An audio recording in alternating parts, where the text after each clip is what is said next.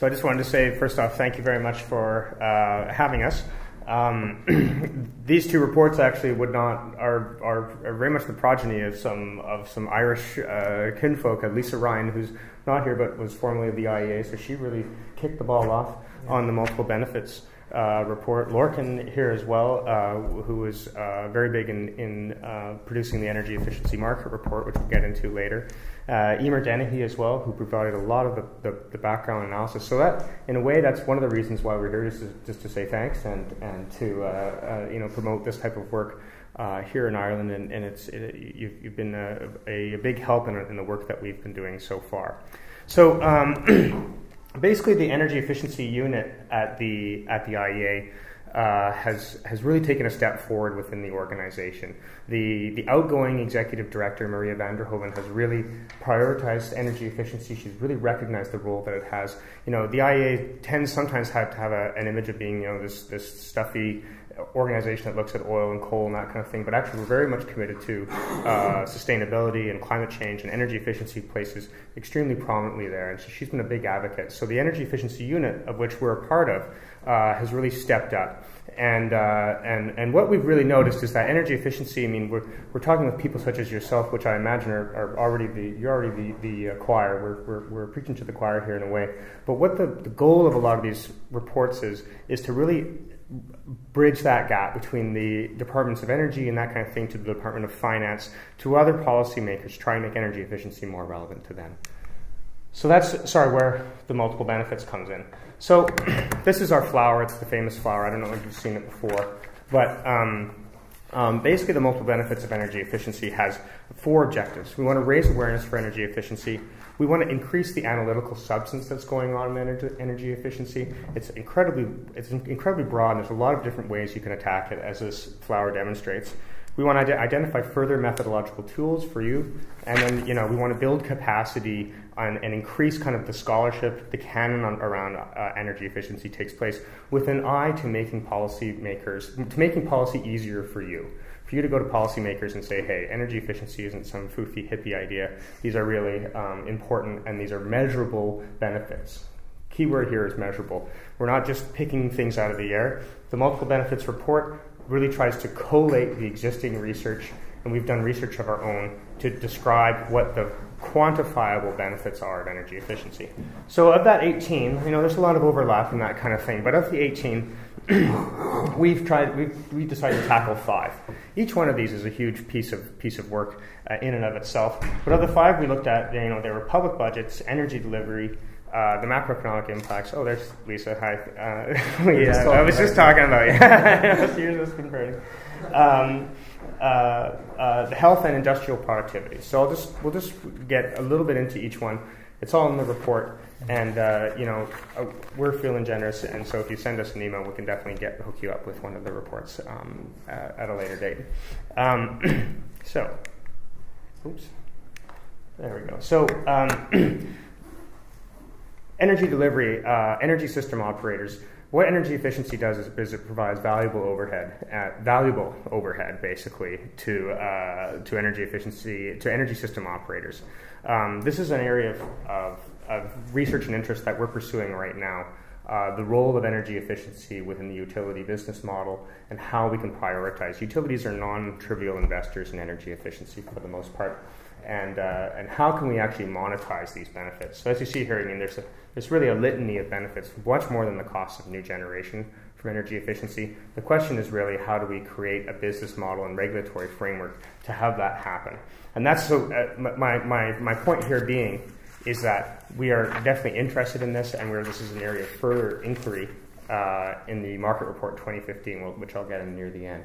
But first benefit, extremely valuable to an energy system operators. The next one is industrial productivity. This is basically a case study analysis, an analysis of different research efforts that have looked into industries that have invested more in industrial productivity. One of the best pieces of analysis that's actually not in the chapter, but that came out shortly thereafter, was in Australia, where they looked at kind of the top 5, a quartile investment in energy savings among industry. And those in the top quartile were on average 22% more profitable those in the top quartile of energy efficiency investments were 22% more profitable than the mean in that industry. So industrial productivity, I mean, basically each dollar invested in energy savings in industry, we estimate creates $2.5 of value from productivity improvements in industry. So it's a potentially huge source of competitiveness improving and business security and resilience improving of major industries, which each country has somewhat of a general policy focus on, especially in the OECD countries. Healthcare, the health benefits of energy efficiency really are what has stolen the show, and there's reason for that. I mean, there's real epidemiological research that can quantify health benefits to a very tight resolution, to a very specific resolution. And what we found is that there hasn't been a number of research efforts looking at what energy efficiency is saving in health, but there's a couple key examples, especially in New Zealand, where that 99% of the benefits of the Warm Up New Zealand program, 99% of the net benefits were from health improvements, savings in health costs actually to the health system. This is one of the things we like to really focus on, is how multiple benefits helps cross-pollinate between departments, government departments especially, and how multiple benefits allows energy efficiency policymakers to come to the cabinet table and to present energy efficiency in a more holistic, multi-department kind of way. When we're engaging on health programs, how can energy efficiency factor into that? When we're looking at industrial programs, industrial policy, how energy efficiency places. These are all ways that energy departments themselves can have a greater role, that we believe that they can have a greater role around the government table, around the cabinet table, and on the government agenda. There's a lot on this slide, but basically energy efficiency improves public budgets. One of the most directly, government spending in and of itself, improving their own buildings, is a very useful lever, very direct action that governments can take. And what we found is that, energy efficiency, for every dollar invested, you get another $2 back in energy savings. So they more than pay for themselves from the government side of the ledger. This is trying to ring true for people in finance and treasury departments, that kind of thing, saying, this is real, this will improve our balance sheet, this will improve our financial statements. I won't get deeply into all this, but if you want the report, we evaluate this at length. Macroeconomic impacts, this is, we're getting larger and larger, headier and headier, but the basic idea is that, energy efficiency is essentially one of the main tenets of capitalism in a way. It's doing more with less. It's becoming more productive, needing less energy inputs. Energy is basically a foundational piece of economic and human activity. You don't do anything without energy inputs. So the more that you do with the less energy that you consume, essentially the more productive you're becoming. There's a huge range of different estimates on how much extra economic productivity you're getting from energy efficiency. But, one prominent study that we looked at says that for every dollar invested to reduce primary energy demand in a country, you were getting anywhere from $0.9 to $3.5 in more value added, more output of your economy. So there's a real key message here in that the more efficient you become, basically the wealthier the more wealth you're able to generate. So just to summarize the multiple benefits, I mean, this isn't just on energy savings. There's a whole wealth of it. One of the examples I like to bring up is actually from native Canada. Is Manitoba Hydro built what they brag as one of the most energy efficient commercial building in the world, and they sold this to the government, saying, on a typical payback period, this is going to pay back in 35 years, this highly energy efficient building. Not great, okay? They said, but we think there's a lot of multiple benefits to be had. And actually, prior to building the new building, they had consciously tracked missed health days, sick days from missed employees, average employee productivity, they found that actually once we incorporate all these new benefits into this highly efficient building, the payback period reduced itself down to about 10 years, from 35 to 10 years. And these are real. This is not the employee outlays. These kind of these liabilities are real on Manitoba Hydro's balance sheet, and that's how they did it. So it's not even really about energy savings. It's about all the other benefits that it's providing. And this is just a cursory scan of what it is that we've looked at in this report. So, what is our recommendations on multiple benefits? Well, basically, we need to start using this type of policy lens when making energy efficiency policy. We need to basically be innovative. There's no set framework. There's no gospel on how to do multiple benefits. But that means that we owe it to ourselves to kind of be innovative and incorporate these benefits in how or which way that we're both selling and developing policy. And that basically more work needs to happen to start gravitating into uniform definitions on how to evaluate the benefits in and of itself. So that's where the IEA is going on our multiple benefit work. We want to basically spread this out, have other organizations in different countries try this. We feel like we've kind of stuck our neck out on this in a way, and we want other people to then feed back to us what the best ways to do it are, and we're very interested in convening and holding sessions to get more uniformity or get more agreement on what the best way forward is on multiple benefits. So that's multiple benefits. I mean, that's actually, I wasn't directly involved in that. This is kind of what my bailiwick is, which is the Energy Efficiency Market Report. Again, the Energy Efficiency Market Report is another effort to put, bullets in the chamber for policy analysts to go to policymakers, decision makers, and say, hey, this is real. Let's start doing some real innovative policy here. So this was the very first Energy Efficiency Market Report. It was in 2013. I'm not responsible for that cover. And look at that. There's the 2014 market report, which is what Lorcan and I primarily worked on, and which I managed.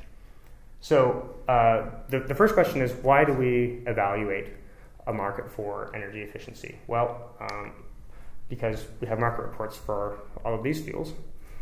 And I guess where I'm going is that we also believe at the IEA that energy efficiency should be considered a fuel. And the more base aspect, and we were talking just over coffee before this, is trying to make energy efficiency sexy. Well, I don't know if talking about it with a room full of policy analysts will ever make it sexy, but the way that people talk about gas and pipelines and macho and billions of dollars and infrastructure and what we want to say is actually energy efficiency has that same type of market framework. It's diffuse and disaggregated, but there's still same volumes of capital, of cash, of money, of research and development going into energy efficiency, just as there is on shale gas production and pipelines and all the renewable energy, all of that. Energy efficiency is right there with them, as we will show you. So, that chart didn't work out. Okay, well, it's kind of the notes you don't hear. What this shows is this is a graph from the WEO 2012 World Energy Outlook. And this is how the United States was going to become fossil fuel independent by 2035. And this is a big headline in the WEO 2012, fossil fuel independence. Wow, my God.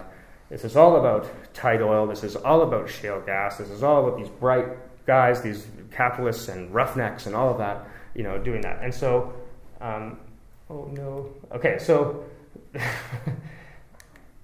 that new supply is those various shades of violet there.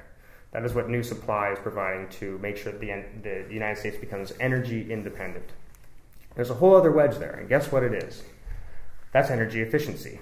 Energy efficiency is actually a larger wedge to reduce net imports to the point that the United States becomes fossil fuel independent. But that didn't make the headlines. That didn't make the press release of the WEO. That wasn't what people were talking about. But actually, it's larger. It's real. The adoption of energy efficient stock is what is the greater wedge to achieve oil independence for the United States, at least according to the WEO's model. How big is that? Well, oh boy, I guess this is a Mac issue. So this goes back to 1973, and up at the end there is 2011. And this shows for 11 of the major IEA countries, representing about 74% of energy demand in the IEA, the evolution of total final consumption and the consumption of all fuels. And right there is the savings from energy efficiency over that time. So what that shows is the gradual adoption of more energy efficient stock in all of our end use sectors. So our more energy efficient vehicles, more energy efficient TVs. So instead of those big giant cathode ray TVs, we have plasma TVs and all of that. This gradual adoption over the past 4 decades has produced more in savings than the consumption of any one fuel. And in fact, the savings from energy efficiency are about 60% of total final consumption for those 11 IEA countries. What's really important is that gray line there is total final consumption since 1973. And if you look at it, it's actually relatively flat. And the reason for that basically is energy efficiency. Had we not improved the efficiency of all of our end-use energy-consuming stock, total final consumption would have been about 60% higher, hypothetically speaking. Now, if there's economists in the room, you're probably breaking out in cold sweats by me saying that prices would adjust and that we wouldn't have consumed that much more energy. That's true. But actually what would have happened is that our welfare just would have been a lot lower. Our energy prices would have been higher, and we just wouldn't have been doing nearly as much with energy. So that's what energy efficiency is enabling for us. So that's kind of the starting point for the market report. That savings, all of that adoption, is a real market. That is what, that's the people buying new TVs, new homes, more efficient heaters, all of that. That's money that's being spent. So let's try and quantify it. Let's try and say, like, hey, what does this really mean in context to the other fuels? How big is this market? So what we found is actually the market is very large indeed. It's about 310 to 360 billion. It's conceptual, and what we've talked about is, very much it's definitional on how you define what the market is, and then that will zero in on what type of value that you create for it. But we've ran this by a number of experts, and we do believe this is a sound estimate of about 300 billion. Which means that energy efficiency is still the first fuel in the 11 IEA countries, which then leads us to say that that's probably the first fuel globally, and that the market itself is diffuse, extensive, and anticipated to grow. So here's the content of the market report for this year. We look at, how to value the market. We track progress on energy efficiency indicators for 26 IEA countries, Ireland being one of them. We take a deep dive on the transport sector. It's often overlooked in energy efficiency, but transport is a huge source of potential energy efficiency improvements. And then we take a look at energy efficiency finance. That's part 1, and then part 2 we profile 11 countries. We'll get into that briefly near the end of the report, near the end of the presentation. Excuse me. So we did about 6 different methodologies to try and estimate how big the energy efficiency market was. And if you're dying to know, I can send you a copy of the report. I won't bore you with the details, though. Only to say is that all 6 methodologies were around the 320 billion number. They were top-down methodologies, so again, if you're an economist, you might say, top-down is always overestimates. What does the bottom-up methodology say? Well, the Global Energy Assessment had done a bottom-up methodology, and they estimated it was $298 billion. So we feel 300 billion is a very safe estimate. And what's interesting about this graph here is this is a Monte Carlo kind of histogram of various changes in parameters and definitional parameters for what the energy efficiency market is. And it's decidedly asymmetrical. So we see that actually it's likely, or potentially likely, that the energy efficiency market is larger, not smaller than 300 billion. If it's 320 billion, then that's how it compares to the other investments in the other energy fuels. So it would be the second largest market, next to upstream oil and gas.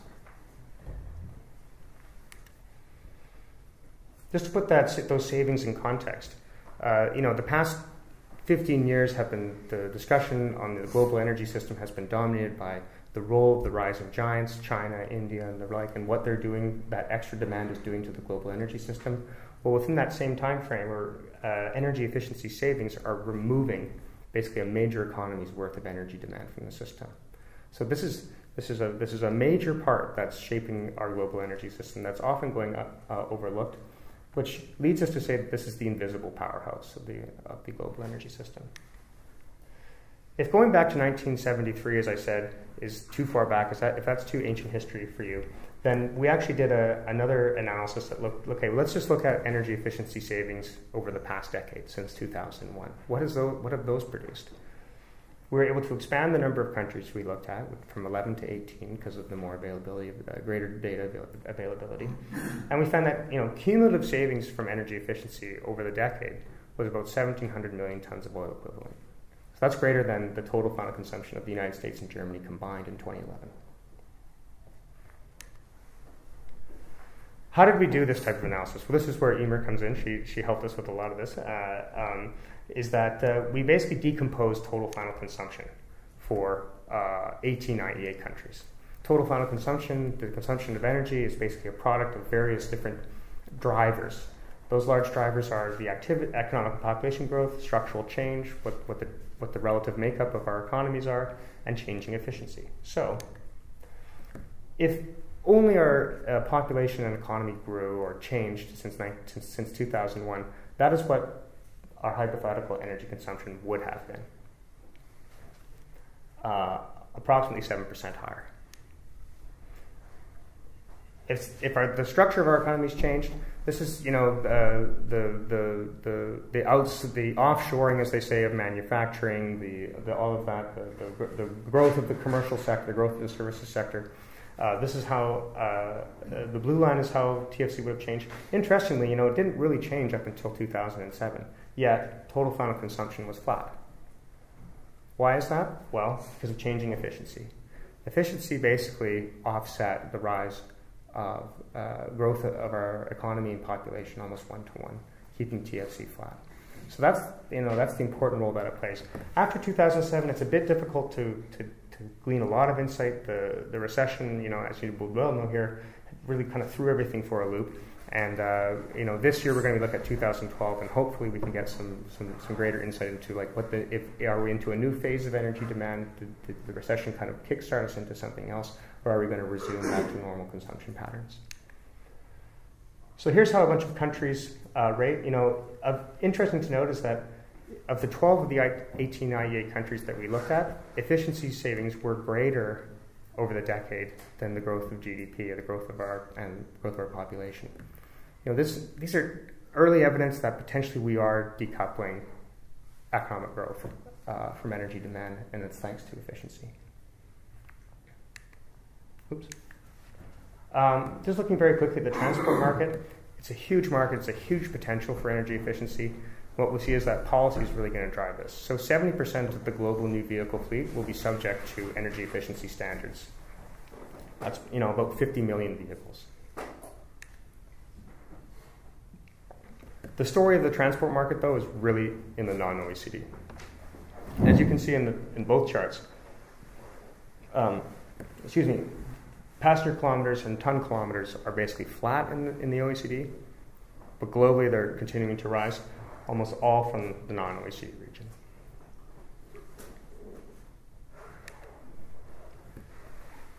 In the transport chapter, we get, you can get into these kind of high-minded philosophical discussions of what is efficiency. Is efficiency just the efficiency of your powertrain, or is it the efficiency of the system? Is it the efficiency by which we're meeting energy service demand? And we go back and forth on, what should we count as part of the energy efficiency market? One story is if you only cared about, the engineering efficiency of your drivetrain of converting chemical energy into motive power, then we would all be flying around in airliners because they're incredibly efficient engines. But actually they're not efficient at satisfying our energy service demand, which is to move around, to go to work, to meet people, to be social, enjoy entertainment, all of that. And so here we are. Here we see. Sorry about these charts. I blame Macintosh. but that freight and passenger rail can basically move a ton of goods or a person around at 1/10 of the energy. And so included in this chapter is we look at investments in public transit, look at investments in alternate transport infrastructure that doesn't prioritize vehicles. It's relatively small right now. It's about 195 billion. And it's not directly, it's very tenuous to say that if you build transport infrastructure, then all of a sudden you're going to get a lot of people switching modes, but it is essential. It's not enough, but it's necessary, if that makes any sense. And we think this is going to be a big potential market, especially in the non-OECD region. China itself has invested 160 billion in a high-speed rail network over the past 5 years. This high-speed rail network is longer than all other high-speed rail networks in the world combined. And so we definitely think that these are investments in efficiency. Just getting a bit concerned about time. Sure. I will. How much time do we have? Well, I just wanted to leave time for questions and answers, so we've got about half an hour in, so I'd say another 15 or 20 minutes with that. Yeah, a little bit more than enough. Yeah. I'll go very quickly. Well, maybe thanks a million anyway, Tyler, for that. And I think one of the words you used was invisible, and energy efficiency as an invisible powerhouse. And I think it's part of the work you're doing is to make it more visible, and I think it's some very, very interesting work. Yeah. And it's great to welcome Lorcan back to the Institute. He's been here as a guest on many an occasion, and he's been working, I believe, on the Energy Efficiency Market Report also for the last year since rejoining the IEA. If that's right. I did work previously in the IEA in another role, and I've come back. So to you. So this is still part of the Energy Efficiency Market Report presentation. This is the second thematic focus chapter that we did. So along with transport, we took a more in-depth look at energy efficiency finance. And this is a really interesting and exciting part of the market picture. There's a lot happening around the world. Energy efficiency is expanding as a segment within energy efficiency finance. And there's a lot of innovation taking place to try and overcome barriers to energy efficiency investment that you're all familiar with, the upfront cost, payback times. So there's a lot of innovation happening in areas like energy performance contracting, where an energy service company will say, we'll take on the risk, we'll guarantee the savings, and we'll pay ourselves out of some of the financial savings that accrue. Also areas like on-bill financing, so repaying investments through your utility bill or through, in some countries, your local tax bill. And so all of this is taking place around the world and being scaled up. Two kind of qualifiers. So one is that we shouldn't, in talking about finance and all these exciting business models, forget that most investment is still people stumping up for an energy efficient product out of their own cash and savings. It's businesses deciding to make an energy efficiency investment with their own capital. It's governments funding energy efficiency investment out of public funds. So while we do need to focus on reducing barriers to energy efficiency finance and scaling that up, also not forgetting the demand side. There needs to be demand for energy efficiency for there to be projects to finance. But having said that, that still leaves, based on our 310, 320 market size, it still is about 120 billion of finance. A lot of that will still be provided by commercial banks, classic loan products, traditional lending. Even in that sector, though, we see that not only are banks thinking, okay, we can loan for energy renovation, we can loan for various different energy efficiency investments, but also strategically they're starting to think, you know, a company, if we have a client and if they've got very high energy bills, that increases their risk profile. So we can actually reduce the risk of our portfolio overall by paying more attention to energy efficiency. So one area in particular, energy performance contracting, that's really growing a lot around the world. I only put up this slide just to show you then the spread of countries involved. And something you might not have guessed would be that China is got the biggest market in the world. It's been a huge factor in how they've increased the energy efficiency of their industry sector. So the second kind of half of the report is the country case studies. We won't be going through all of these. So we chose particular countries and looked at them in more detail to see, in reality on the ground, what does all this look like, all this market analysis and market size analysis that we did.